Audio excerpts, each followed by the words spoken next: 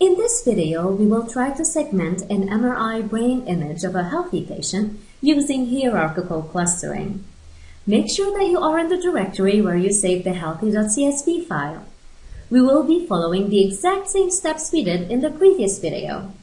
First, read in the data and call the data frame healthy, and use the read.csv function to read in the healthy dataset. And remember that this healthy dataset consists of a matrix of intensity values, so let's set the header to false.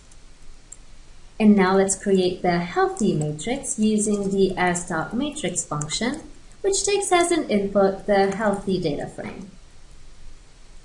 And now let's output the structure of the healthy matrix. And then we realize that we have a 566 by 646 pixel resolution for our image. So this MRI image is considerably larger than the little flower image that we saw and we worked with in the previous two videos. To see the MRI image, we can use the image function in R, which takes as an input the healthy matrix. And then let's turn our axes off and then use the grayscale color scheme. So the color is equal to gray, which takes a sequence of values going from 0 to 1 with a length of 256. And now, going to our graphics window, we see that what we have is a T2 weighted MRI image of a top section of the brain. And it shows different substances such as the gray matter, the white matter, and the cerebrospinal fluid.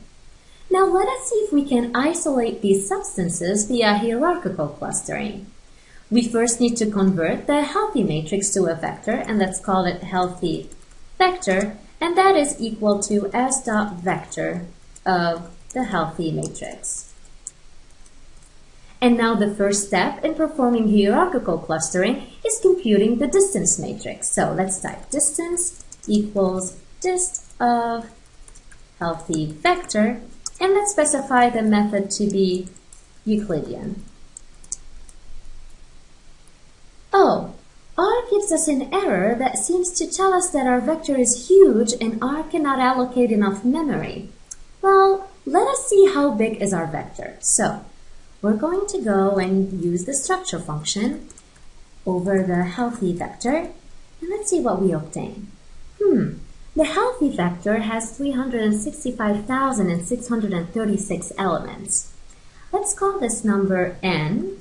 And remember from our previous video that for R to calculate the pairwise distances, it would actually need to calculate n times n minus 1 divided by 2 of these values and then store them in the distance matrix. Let's see how big this number is.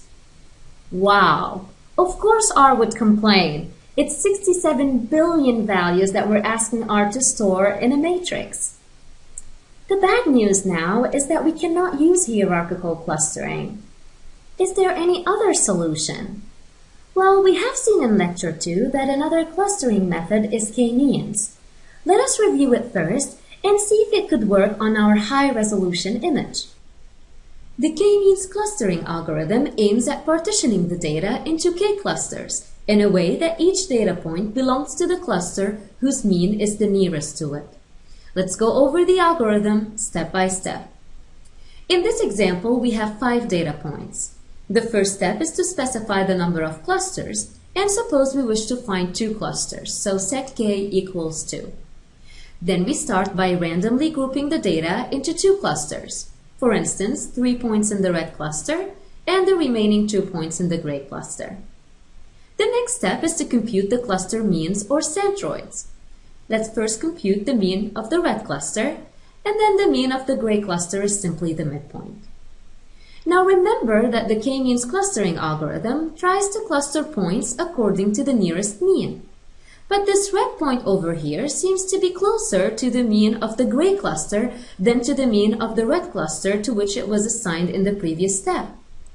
So intuitively, the next step in the k-means algorithm is to reassign the data points to the closest cluster mean.